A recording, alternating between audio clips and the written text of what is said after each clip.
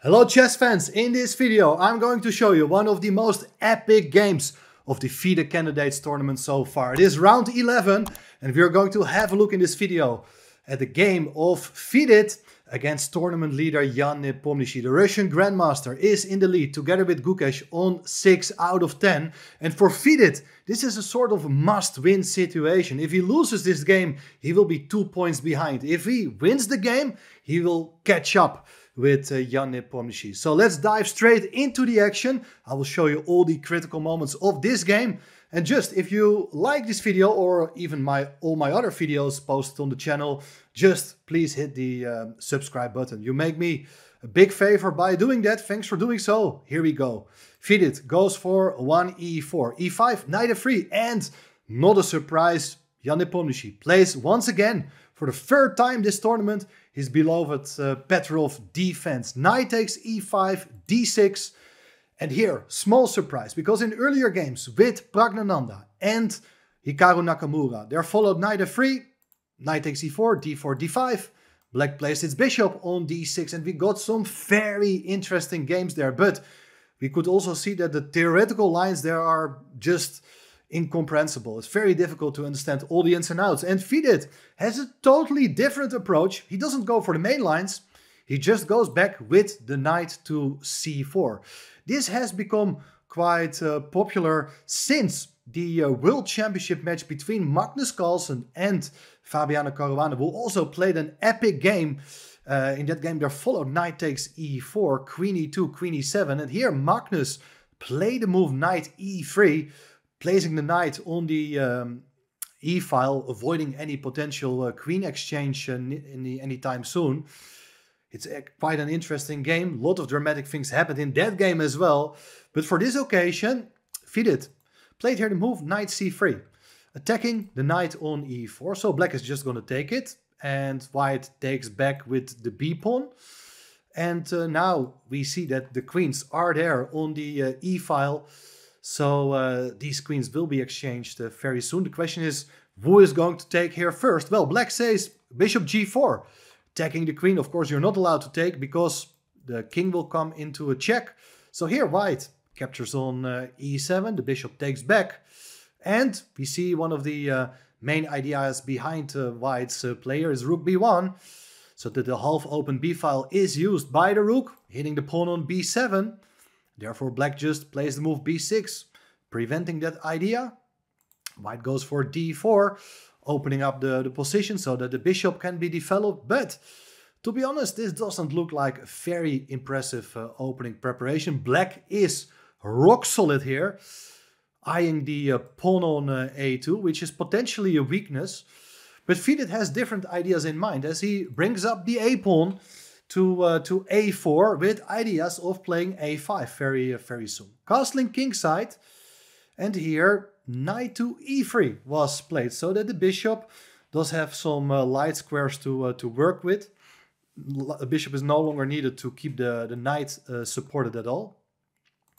Black goes for bishop g5, and we see that okay, bishop was not doing much on e7. It's controlling this diagonal. If bishops will be exchanged, it would be great news for black as well. So here c4. White is using its little space advantage in the center, but black goes for rook e8. And even though there are probably no immediate threats, it's clear that you gotta watch out for potential issues along that e-file. But white goes for h4, attacking the bishop. Bishop goes back to f6 to hit the pawn on d4. And well, you can defend the pawn in different ways with the bishop, getting the bishop into the game in this way. But there followed the move c3. But all of a sudden, I start to get a little bit concerned about white's position because his king is still in the center. That's not the main issue because queens have been exchanged. I don't think there will follow a mating attack against the king, but mainly because the other pieces, they're not interacting that well with each other. And after the next move, c5, you see that black is challenging the pawn on d4 as well as the pawn on c3 indirectly. And there's no convenient way to defend both pawns. So white plays here bishop d3. Now things are getting quite tactical as black does have the option to take twice on d4, which was not played in the game. They followed the move knight c6, but just 1 second. If we take on d4, c takes d4, bishop takes d4, black is a pawn up, but white's idea probably had been now to play bishop e4. If this would have been played, the rook is sort of trapped in the corner, but after the move d5, well, you're avoiding this loss of material. White can take here with a pawn, attacking the bishop. Bishop goes back, but I think black is absolutely all right. Also in this case, you're attacking the pawn on a4. The knight can get into play. Rooks are connected.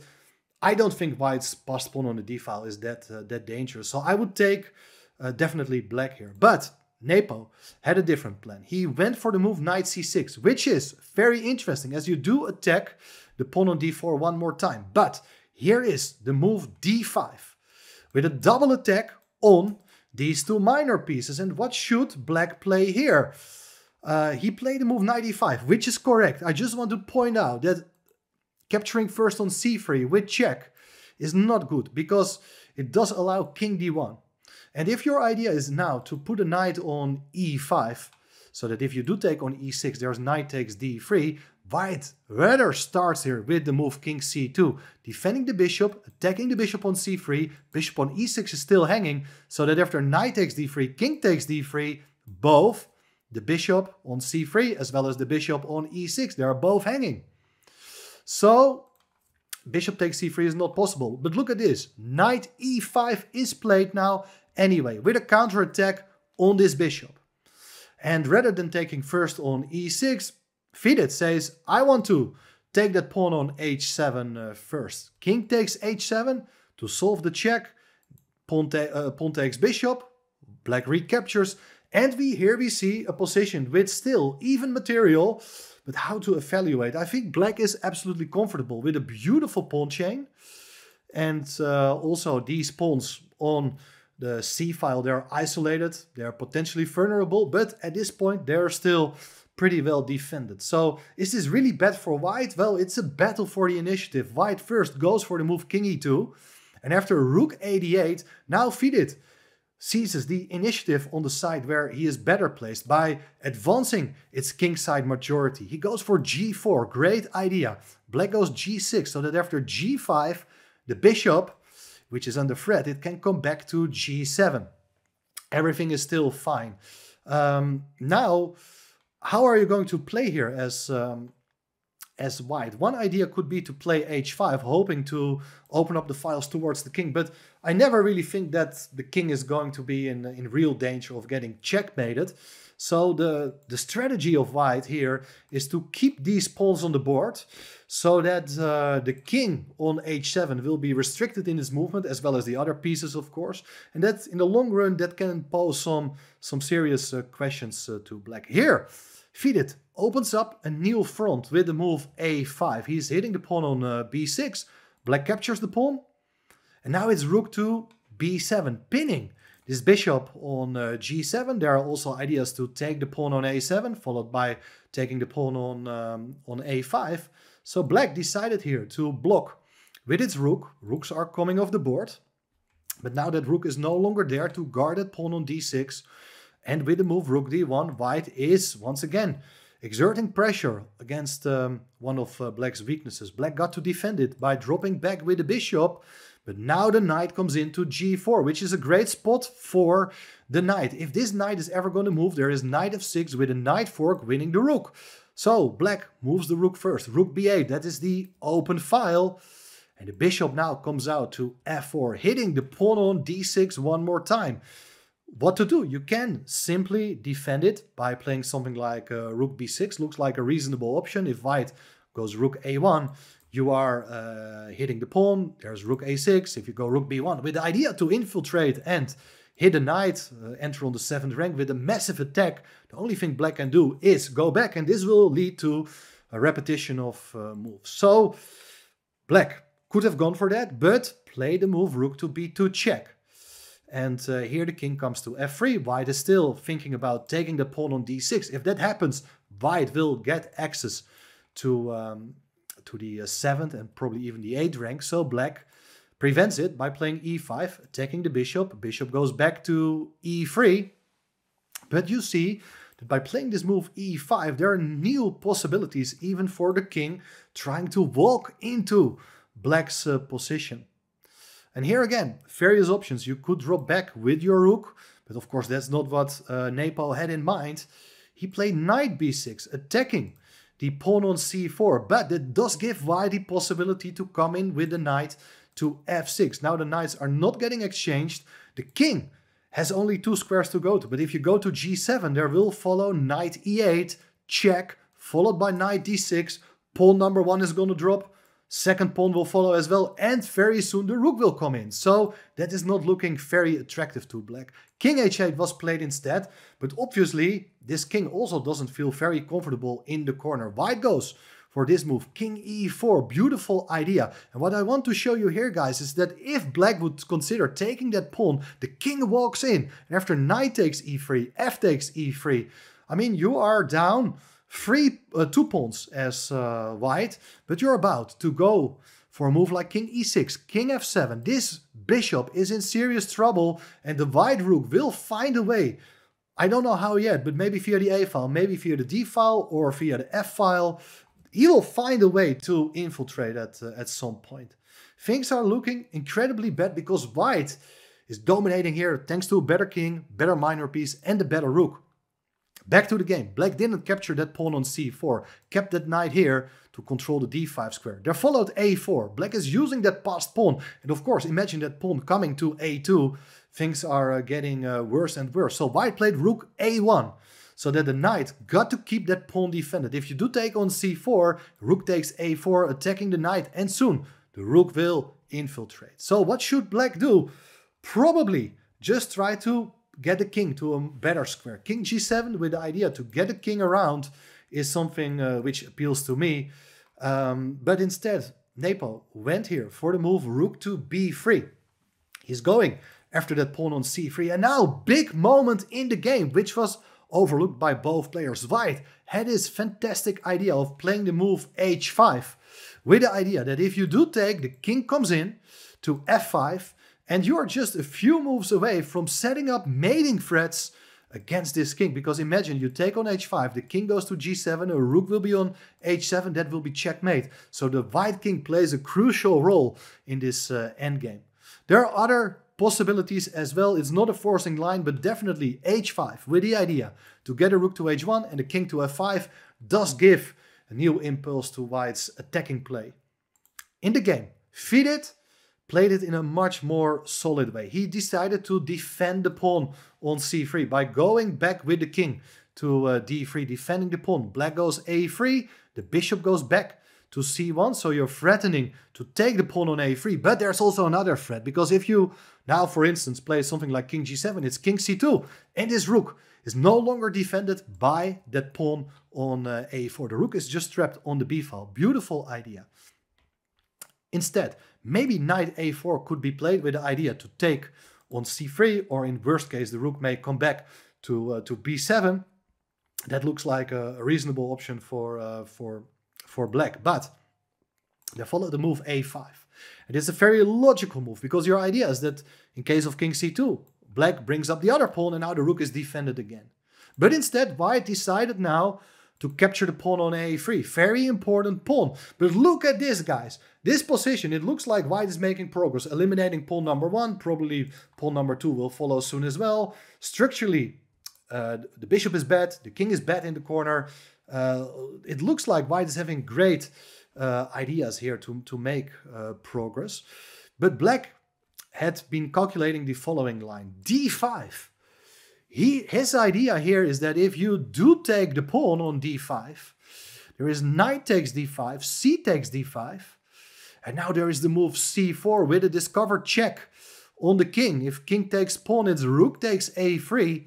Rooks can be swapped now, but here, remarkably enough, despite being a piece down, white is winning here. This was missed by both players. King b5 is a fantastic idea. The plan is pretty straightforward, just to run with your c pawn and together with the d pawn, and one of these pawns will be promoted very fast. One sample line I want to show you is that if you do play e4, now don't take the pawn on a5 because of bishop c5, you're taking the pawn on f2, And then the e-pawn will be decisive. So instead what white should do is play the move c4 here. And for instance, if you do play the move a4, trying to deflect the king, you're not going to take the pawn, but you're running with your c-pawn. Bishop takes c5, probably the only way to stop the pawn. And now after king takes, both sides are running, but in the end it is white who is queening just faster. And this queen endgame is technically winning for white. That was a very long sequence of moves, but it was a typical Jan Nepomiachtchi moment, I would say. I mean, he is clearly worse, but he is very resourceful, looking for these kind of nice counter-attacking ideas. And being low on time, Vidit trusted his opponent. He didn't capture, and once again, he played it way too safe. He decided to go back with the king to c2 to attack the rook, but now it's d takes c4. Knight to e4 back. These double pawns, they are not dangerous, at least not now. And white is still in control. Rook b5, defending the pawn. Rook goes to d1, trying to enter on d8. So the bishop goes to e7.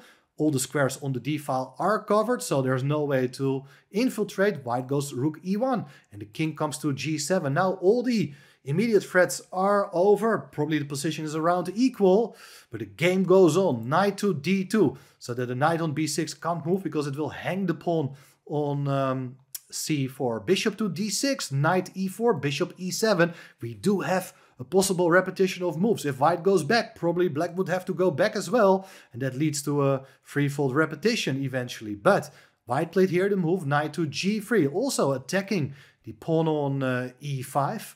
But rather than defending it with the move bishop d6, because that would run into the move h5 and white breaks through, you can't take the pawn on h5 because of knight f5 with a knight fork. So instead, after knight g3, black played here the counter move, rook to b3, attacking the bishop. Now, if you do take on e5, hitting the bishop, there will follow bishop d6 and black is out of the woods. Instead, bishop c1 is played.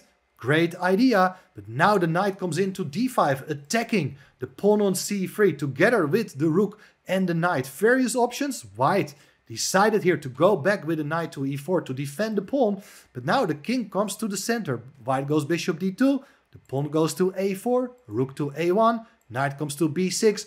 I don't see how white is making any progress here, and in fact, after bishop e3, the rook goes back, it defends the pawn on c5. After knight d2, the rook can get behind the passed pawn, so that is another thing white got to think about in the next couple of moves. And how are you going to stop the pawn? Maybe with a minor piece, like you can block it with your knight. That's probably what I would have done, or maybe even use the bishop for that purpose.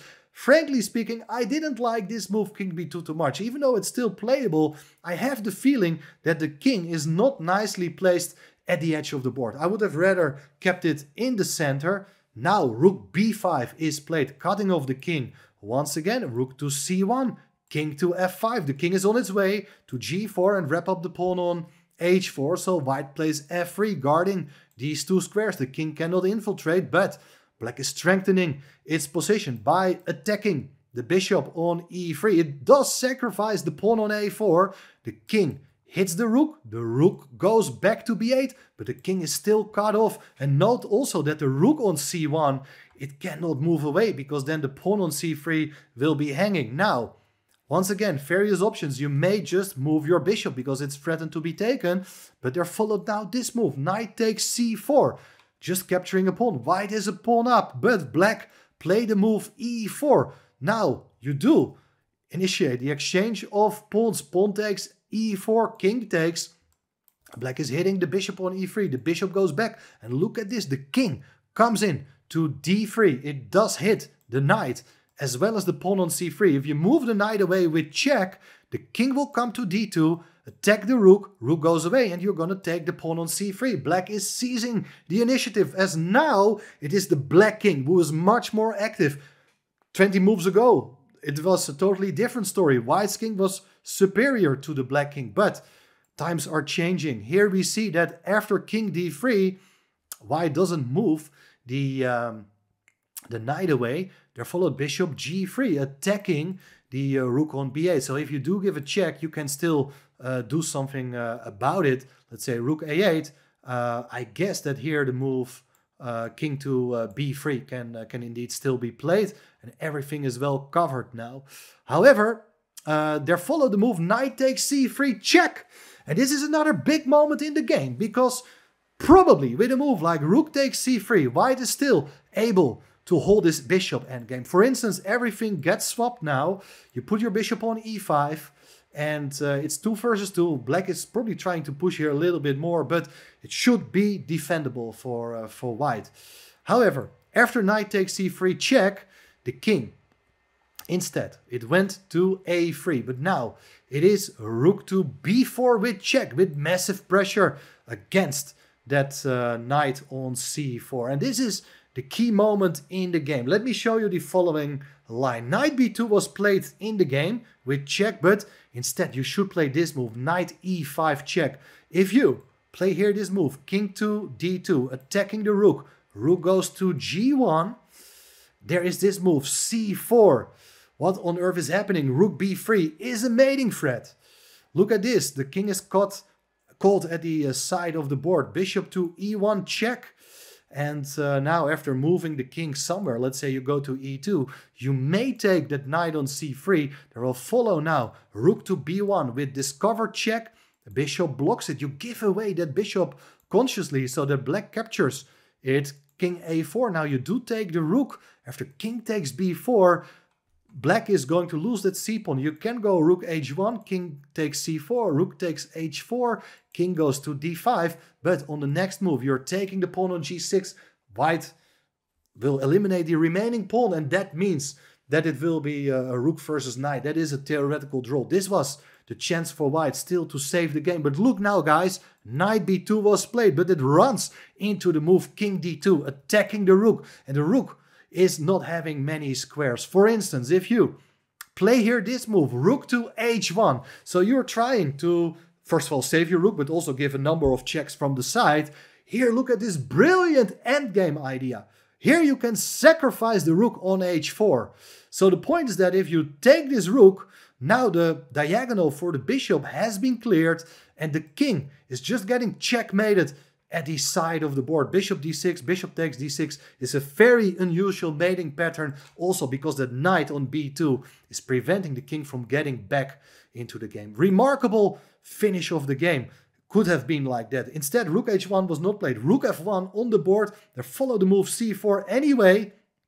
So rook b3 is another mating threat again. Rook f2 check. Knight comes to e2. Bishop goes to e5, and this is still a tricky idea, because for instance, if you do play rook to b5 with a discovered check, which was not played, there is this idea, king a4, and you can't win the bishop on e5 because of knight takes c4. With a knight fork, white is still in time to save the game. Instead of playing this move, rook to b5, c3, guys, that is the way to play here to attack the knight. If you take on c3, you can simply take with the king, and white cannot really take on e2 because, well, white is attacking this bishop. So after any discovered check, you're going to take the bishop, but not after rook to e4, because rook takes e7 is not possible. Black is giving a check, and you do win the rook. That means that bishop takes c3 is not possible. White went for the move rook f7 to hit the bishop right away. Rook b7, discovered check played anyway. If you do take on e7, rook takes e7, this endgame is completely hopeless because black is an exchange up and the c-pawn is way too strong. Also, going away with your king to a2 can be met by different moves, but rook takes b2 is the simplest one.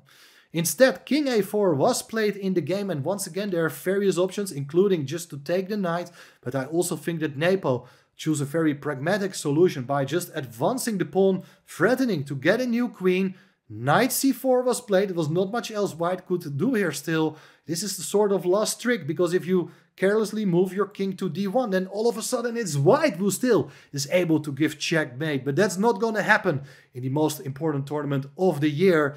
King d3 was played instead. You're attacking the knight as well. The knight went back to b2, and after king e4, this is the heartbreaking moment of the game, as Vidit realized that he had completely screwed a winning advantage on multiple occasions. He had serious chances to win the game even.